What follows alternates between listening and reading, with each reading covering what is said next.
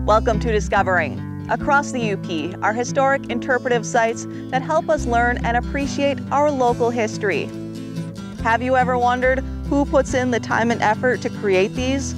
How much work goes into the process? Who writes these interpretive signs that you read?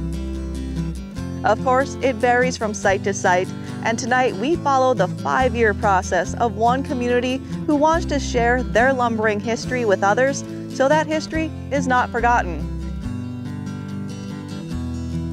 So sit back and relax. It's Monday night and it's time for Upper Michigan's very own Discovering. The secret streams that flow beneath the cliffs of colored stone, forest thick and healthy with birch and pine and oak, surrounded by the greatest lakes this world has ever known. The black bear's awesome presence as he roams the hills and fields. Call of the timber wolf, the loon's lonesome trill, the eagle soaring high above, the trout lies deep and still. These are what I treasure, the only way I measure feelings that I have for this fine land. There is so much to discover when you're a long-time lover of northern Michigan.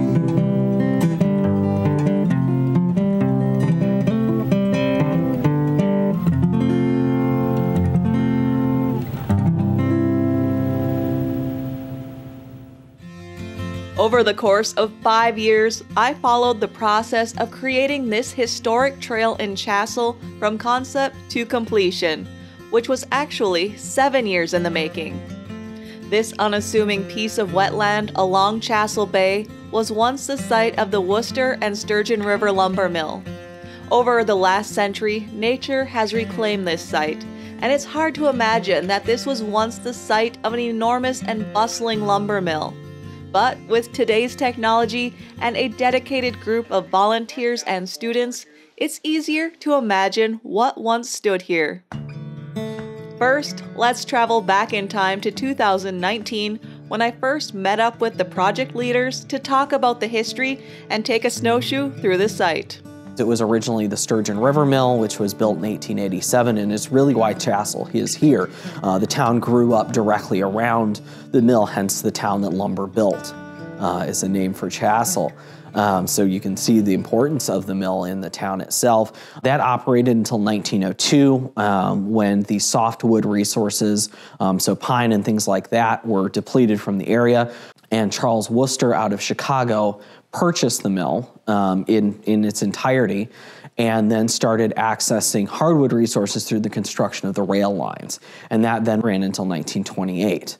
My great-grandfather was superintendent of the mill and was hired by Mr. Worcester and ran the mill and the lumber lands for Mr. Worcester for the duration of the period that the Worcester family owned the mill. There's nothing really left of the mill itself. There are a few foundations. There's a giant sawdust pile that may smoke every once in a while on a very hot summer day. You can see a few elements of the pier that's still standing in the water, but there's not much left as far as the built landscape of the mill itself. So creating a walking trail allows people to wander through the history. Well, this is something that grew out of our 5-year recreation plan process. We started by surveying our citizens to get a sense for what their interests were, and in that process we learned that our citizens were very interested in seeing trails established. One of our members of our planning commission, Doug Hamer, owns the old mill site.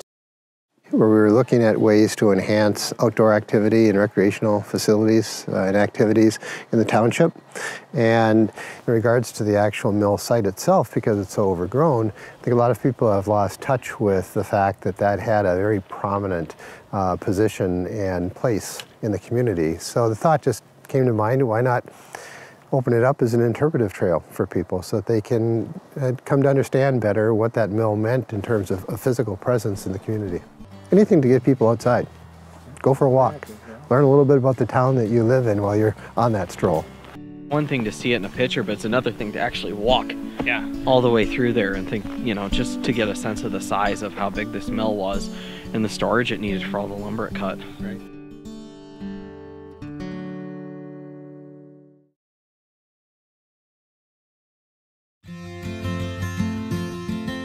From here, our next steps are to start developing a full budget as far as the creation of a possible boardwalk. For parts of the trails, this is moving through a wetland area. It's easier to have a boardwalk than trying to drain it or something like that. There was also an elevated steam line that ran through the mill. We're hoping to actually locate the boardwalk on where that steam line may have ran.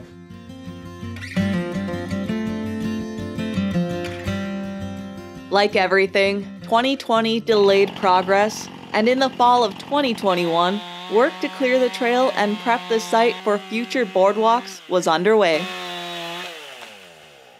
I'll tell you what, trying to figure out where to put this trail in was quite a challenge when we got started. I mean, when you start, you know, crawling through a wetland that's full of tag alder and all kinds of other brush, it's quite a challenge to map out a trail. But yeah, we've made numerous trips over the last couple of years trying to figure out what the best layout would be. And you know, once we were in here with the chainsaws, it really became pretty clear, you know, how best to lay it out. Interpretive sign here, which you know, will interpret the hot pond for the mill. And of course, this is where the sawmill stood, right on this location right here. So what we've been doing today, we've had 4 North Country Trail sawyers who volunteered today: Mark Roberts, Ken Rubin, and John Diebel, and myself. And what we've done is brushed out a corridor for the trail, which is going to at least go over this upland portion, where the sawmill once stood, and then there'll be the corridor from there through the wetland. And we're in the process of getting our EGLE permit, which will then allow a boardwalk to be constructed across that portion of the trail. This ended up being like the best access point, pretty much running right over the spot where the logs would have been coming into the sawmill. So you can see the base of the foundation. As they cleared the trail, hidden ruins of the old buildings became more visible. So the boardwalk would start right here, because we're entering the wetland right here. With as dry as the summer has been this year, it's bone dry out here right now. Old maps like this 1908 Sanborn fire map helped the team figure out where the sawmill buildings were at on the property. Again, just to kind of recap, there was a sawmill out here, a shingle mill, a lath mill, and as well as a planing mill. We're probably going to have to take out this tree here. It's not too badly rotted yet, but that tree is recently, you know, probably drowned out here, and you know, due to the wetland conditions. We've already taken down one really large dead tree, which really presented a pretty significant hazard. Being a wetland, I mean, there's plenty of habitat out here. I mean, we've been trying as best we can to protect, you know, a lot of the fruiting trees out here and bushes. You know, because certainly that's something that, you know, supports the bird population out here. And it's just so cool how this has been reclaimed by nature. I mean, especially when you look at old photographs of the mill, I mean, it's just amazing that you could have such a green space in its place at this time. From my understanding, this is where the offices stood on the site, probably one of the more significant ruins that we have here on the site that will be interpreted as part of the trail out here. The research for those interpretive signs is being done by Chassell High School history students, who are also there to help clear the trail. Really appreciate all of your willingness to come out and help us out with the project. I think it's something the community is going to be really proud of, you know, once it's you know, finally in place, and it's kind of cool to be able to have a hand in it. Probably one of the most exciting things about this project is the partnership that we've been able to assemble between the Chassell Historical Organization, the Industrial Archaeology Program at Michigan Technological University, as well as the Chassell Township Schools. So we've been involved in compiling a lot of the research that will eventually be edited and revised to put on the signs. We really gained a lot of steam last year with a dedicated local history elective class that did some research in the spring there, well, really for a good portion of last year, on the various stopping points on the path here. And we're really excited about getting going on actually blazing through the trail here and getting another group involved in some research for these historical spots on the mill site. We're learning more about our community and what we can do to better it. We're clearing out the trail. It's an interpretive trail that we're going to have here soon. And we're just clearing out the bush and sticks to kind of make it a nice path to walk through. I want to say it's going to be 3 years probably this coming winter since we started down the path with the project. And if everything works out with getting our EGLE permit timely this fall, and if the weather holds up, our hope is that the boardwalk itself can be constructed before winter this year.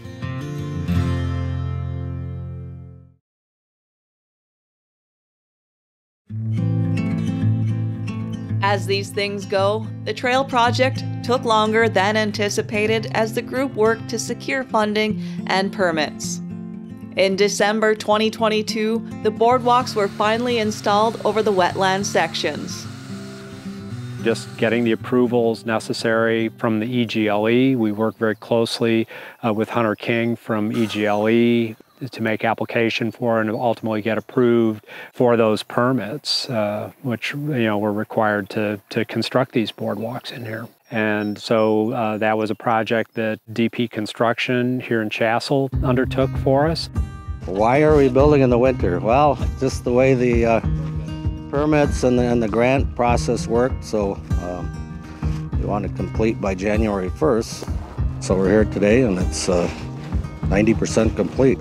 There's 400 feet of a boardwalk, 5 feet wide with the railing system, as you can see.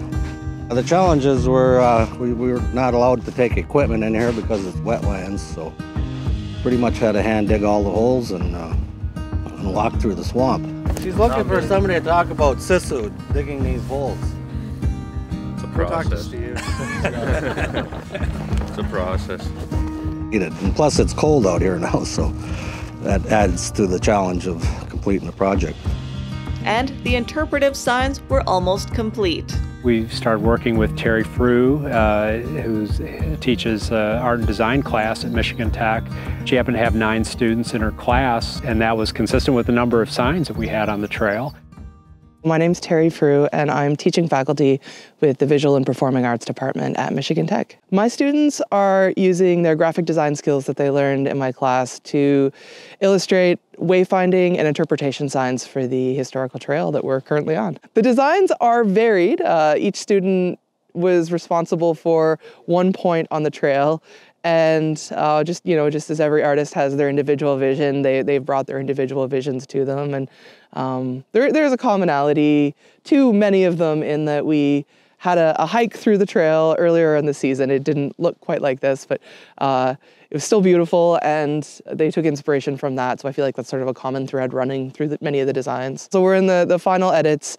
We received feedback from the board of the historical trail and just putting the finishing touches on them to be delivered to the printers soon. And then ultimately those went to industrial graphics where they were printed up. And on these signs, you will notice a QR code that helps you step back in time and see what was happening here in the early 1900s.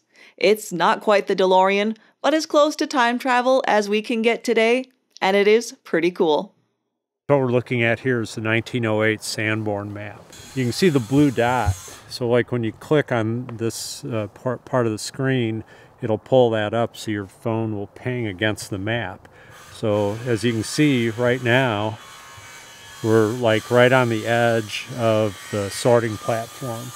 And then as we would walk through it, we could, if we walked on these ruins, we could see exactly, where the shingle mill was at. And then we could also pick up where the sawmill was at. To learn more about the Keweenaw Time Traveler, I visited the app's developers at Michigan Tech University.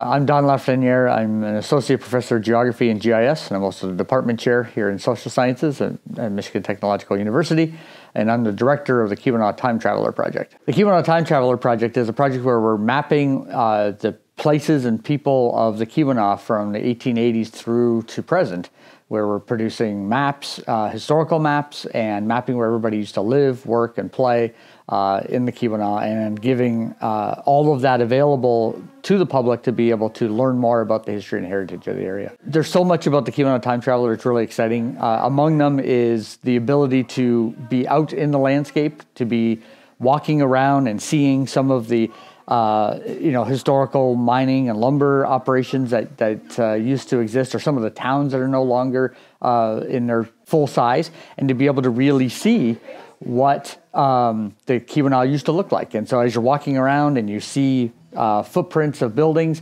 you can actually bring up your phone and see what those things used to be. And not just see it at one point in time, but you can see how it changed throughout time and how the environments of the Keweenaw have been changing through time.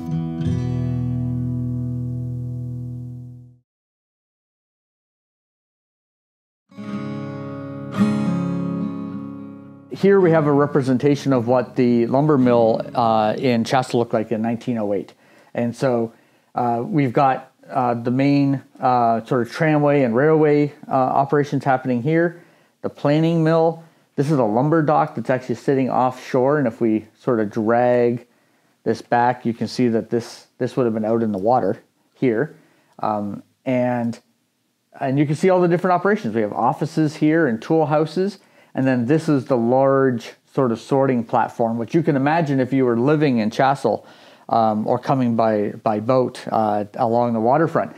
This would have been piled 300 feet tall with, and in fact, there's some mentions of that on the map, full of lumber. And that lumber was being used all over the UP and beyond. It was being shipped down to Chicago and other places around the Midwest, all coming from the timberlands here in the UP, being produced right here locally in Chassell.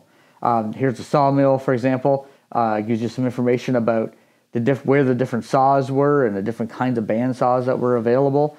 A shingle mill here for producing shingles for roofs. And then how all of these operations sort of connected to the waterway, which is where they were primarily moving the timber that came into the mill itself. So, and in addition, which is really nice about these maps that we use in the Keweenaw Time Traveler, is it's not just about the industrial sites, but sort of how the industrial sites connect to the community, which is where the workers were living. So this here is the Chassell House, which was a residential hotel where workers would be living while they were working at the mill and other locations around town. The signs were installed in the summer of 2023, and the trail officially opened at last year's Strawberry Festival. It's been very cool to watch this transformation of this place into something that people can come out and actually visit and learn from. None of that would have been made possible at all if it hadn't been for some very generous financial support from the John and Melissa Bessie Foundation, because that helped us with the costs of both the boardwalks as well as the interpretive signs here on the trails. I think one of the things that's been really valuable about getting this trail in place has been, to really highlight this history that's associated with the timber and lumber processing industry, which sometimes, I think it plays serious second fiddle to the copper mining industry. So I think this has been a great opportunity to, not only preserve that history, but to create a broader awareness, not only of the existence of this industry here in the region, but how it plays into individuals' families' histories here in the region. The trail is open year-round. Just come into Centennial Park. Can't miss the sign there as you're coming through Chassell on the east side of the street. Pull in to the pavilion and then immediately turn right in front of the pavilion and drive to the parking lot on the south side of it. And you'll find the trailhead sign at the southwest corner, and then just follow the directional arrows. The length of the entire trail is 4/10 of a mile. So it's not a very long trail, but it's a beautiful place to come through. I mean, as you can see behind me here, we've got some very tall wetland grasses this time of year. It's a great place if you're into watching birds. You'll see quite a variety of birds out here, and you'll see the occasional deer out here as well. We were just talking with somebody who'd seen some blue heron out at the Hot Pond site as well. And so, again, just a beautiful place. It's quiet and just hard to imagine that it was a bustling industrial complex at one point in time.